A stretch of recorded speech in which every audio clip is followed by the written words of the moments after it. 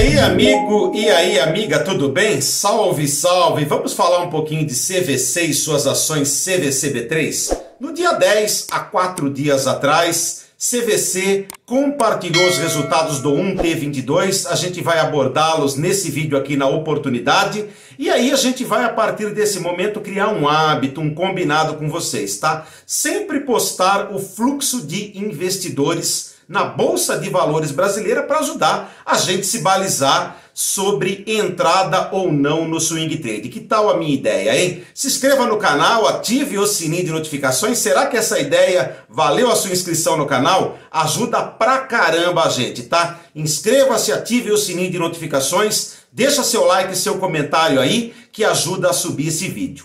E, aliás, galera, falando de Cvcb3, as ações fecharam a R$ 13,06, valorização de 16,4% em apenas 2 pregões, chamou a atenção. Se vai continuar subindo, de fato eu não sei, tá? Mas a nossa obrigação de montar estratégia robusta e com stop loss, é claro que a gente vai fazer. E aliás, falando de estratégia, vou convidá-los a estarem na turma 2 do curso Bolsa de Valores do Zero ao Avançado, aula prática na próxima quinta-feira, tá? E se você entrar em contato comigo pelo link que tá aqui fixo no primeiro comentário, você já cai direto no meu WhatsApp. Já tenho condições de passar todas as informações referentes ao curso e também posso te adiantar os 10 módulos teóricos para que você já vá estudando e chegue tinindo para a nossa aula prática de quinta-feira, hein? Quem fez não se arrependeu, é só elogio também, né, galera? Foi feito no capricho esse curso aqui, fruto de 13 anos de investimentos na Bolsa de Valores, validando estatisticamente cada um dos modelos compartilhados no curso, hein? Bora pro vídeo, fica até o fim que tá muito legal esse vídeo aqui, hein? Muito bem, vem comigo então, fica até o final desse vídeo. Separei uns assuntos muito interessantes, além de nossa análise técnica das ações Cvcb3, separei aqui um resumo dos resultados do 1T22 de CVC e também, para efeito de curiosidade, que vai ajudar muito no balizamento de novas entradas na Bolsa de Valores, eu vou criar o hábito de colocar um quadro para a gente ver quem são os players que estão mandando na ponta compradora e ponta vendedora na Bolsa de Valores da B3. Acho que vai ajudar bastante, hein? Então vem comigo. A primeira notícia é sobre o resultado 1T22 divulgado pela empresa CVC no dia 10, né, há 4 dias atrás, e eu estou me balizando no Valor Investe para compartilhar essa notícia com vocês, que tem um resumão de tudo em 4 pequenos parágrafos, tá? O título dessa notícia é Prejuízo da CVC, Cvcb3 dobra no primeiro trimestre, receita sobe 76,5%. Então tem uma notícia positiva, não é? E uma notícia negativa nesse título aqui. A gente vai entender com mais profundidade. A CVC viu seu prejuízo líquido dobrar no 1T22 para 166,8 milhões, ante 81,5 milhões reportados no mesmo TRI de 2021. Período contra período, então. Segundo a operadora de viagens, o resultado é atribuído à baixa dos créditos tributados que foram realizados de janeiro a março, que não ocorrerá nos próximos trimestres desse ano. Interessante, então, que tem o fato aqui da questão tributária impactando no 1T22. Isso é legal. A receita líquida, porém, avançou 76,5% no 1T22, atingindo 292,8 milhões de reais. O indicador refletiu a reabertura de mercados no Brasil e Argentina, mesmo com os impactos da variante Ômicron do coronavírus. O lucro antes de juros, impostos, amortização e depreciação, que se chama EBITDA, ficou positivo em 33,3 milhões de reais no 1T22, enquanto o EBITDA ajustado, que é intrínseco ao segmento de atuação da CVC, ficou em 12,5 milhões de reais. E aqui é válido lembrar que o EBITDA ajustado de um ano atrás, período contra período, era de menos 63,1. Agora foi para mais 12,5 milhões, então melhorou muito, tá? Bom, como o nosso combinado, a gente vem aqui no site da B3 para a gente olhar quem que tem mandado na ponta comprada e na ponta vendida na Bolsa de Valores brasileiro. Isso é muito importante, tá? É muito importante a gente se balizar pelo fluxo de investidores da Bolsa de Valores se a gente pensa em fazer um investimento minimizando o risco e aumentando o retorno, não é? Então, eu estou aqui com um compilado que vai desde o início do mês até o dia 11, tá? Porque a B3, ela apresenta esses resultados com uma defasagem de 3 dias, né? E aqui a gente percebe que quem tá com a mão compradora na B3 são os investidores brasileiros individuais. 36 milhões de reais, ponta comprada contra 33,5 na ponta vendida.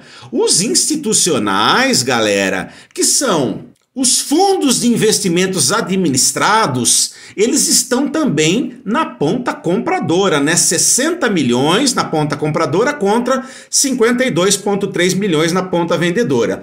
E o investidor estrangeiro, por enquanto, está se picando da Bolsa brasileira ainda, tá? Isso pode ser invertido a qualquer hora, tá? Mas o fato é que eles mandam na nossa bolsa, né?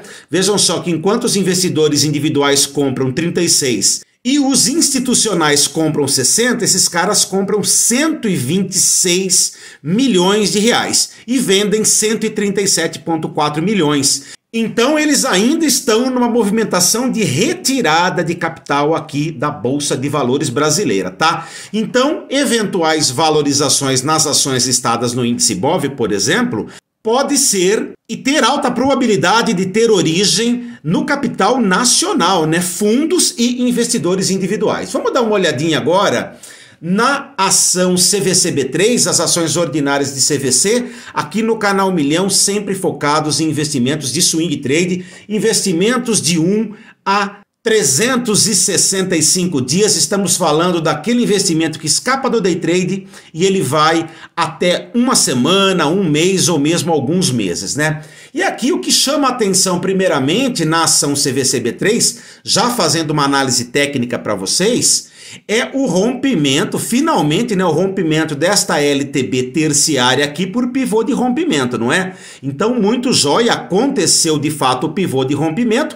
Essa ação aqui subiu nos últimos 2 pregões, galera, 16,4%, tá? 16,4%. Eu quero saber se você entrou no rompimento da LTB ou será que você é tal qual nós aqui do canal Milhão, hein? Nós precisamos de uma confirmação desse pivô e a gente vai entrar num conservadorismo e com stop loss, né? Aliás, nós recomendamos para você também que entre com stop loss, tá? Na nossa opinião, então, já pensando em estratégia para investimentos em Cvcb3 a partir de rompimento de LTB, não é? Nós pensamos o seguinte aqui, ó. Comprar no rompimento de 13,40, tá? De repente 13,41, 13,45, 13,50 e ir até 16,55, tá? Aqui tem 23,5% de lucro nessa operação. E aí mais para cima tem outros alvos técnicos, tá? Linha azul escura 17,9, linha azul clara 18,42, 20,36 a linha verde, 22,78 a linha preta, 24,43 a linha roxa lá em cima. Estamos fazendo uma análise gráfica, tá? Baseado na estatística e na psicologia das massas, assuntos que nós abordamos no nosso curso Bolsa de Valores do Zero ao Avançado, que você já foi convidado, não é? A aula prática vai ser na próxima quinta-feira. Se você entrar em contato comigo pelo primeiro link que está aqui no primeiro comentário desse vídeo, você já cai direto no meu WhatsApp. Eu já vou te passar todas as condições, já vou te liberar os 10 módulos teóricos para que você esteja pronto, apto a frequentar a nossa aula prática imperdível. Tá um montão de dica para vocês. E aí, nós não temos certeza, é claro, se o papel a partir de agora vai lateralizar ou mesmo se ele vai alcançar aqui os próximos níveis, não é? Mas a nossa obrigação, a nossa lição de casa é montar estratégia, não é? Para swing trade. A gente está fazendo isso, colocando sempre stop loss e entrando no momento que a gente julga que é mais seguro para nós, tá? Outra coisa que chama a atenção aqui é o volume, né? Nos últimos 3 dias, quarta, quinta e sexta, chegando o volume acima da média móvel aritmética de 20 períodos, essa linha preta aqui interessante, e o OBV está inclinando para cima e já quase para se aproximar da linha do zero aqui. Se ele for para cima, tem certeza de que muita mais gente vai entrar nas ações Cvcb3 porque tem um monte de gente que adora ver o OBV positivo para entrar em ação, tá? Estamos falando de operação de curto prazo aqui. Vamos dar uma olhada agora nos indicadores técnicos, tá? E aqui eu chamo a atenção para você para alguns fatos legais. Vejam só. O MACD, principalmente no seu histograma, ele está quase para ir para a região positiva do gráfico, isso seria muito bom, tá? Então ele dá uma entrada aqui antecipada entre quinta e sexta-feira da semana passada, mas ainda ele não dá a entrada clássica dele, que é o cruzamento da linha azul sobre a linha vermelha, tá? A linha azul está apontando para ela, pode ser que esse sinal aqui seja dado na próxima segunda-feira ou terça, né? Por outro lado, galera, olha que coisa linda isso aqui. Ele é certeiro, hein? Mandou sinal de entrada aqui, ó, tocou na linha de 30 e subiu, já mandou sinal de entrada. Quem entrou por esse cara aqui já está faturando por volta de 16% ou menos, né? Pode ser 12%, pode ser 8%, mas caramba, hein? Mesmo que seja 8% em 1, 2 dias, não tem renda fixa que nos transmita um retorno tão rápido em tão pouco tempo com segurança, não é? Causada pelo stop loss, é claro, né? Provocada pelo stop loss. Do lado de cá, galera, esse cara aqui também costuma ser certeiro, é o estocástico de 14 períodos, mandou sinal de entrada também na sexta-feira, tá? Então a gente está num momento muito bom. A toada na Bolsa de Valores parece que vai ter uma retomada, não sei se é de curto prazo, médio prazo, tá? Mas dá, de repente, para a gente bolar a estratégia e ir para as cabeças, assim, com stop loss, né? Porque, assim, enquanto a Bolsa não se estabelece num caminho de valorização, a gente vai ficar de fora? Ou a gente vai entrar na ponta vendida? Não é mais hora de entrar em ponta vendida. Ou a gente entra em ponta comprada, ou a gente não entra, a gente fica de fora, não é? Aí, cada um é um, você tem que refletir o que você quer, tá bom? Abraço a vocês, então. Se ficou até agora e curtiu o conteúdo do canal Milhão, compartilhe o conteúdo, se inscreva no canal, ative o sininho de notificações e a gente continua por aqui. Tem muito mais conteúdo para vocês. Abraço, boa sorte nas ações CVC, Cvcb3. Tchau, tchau.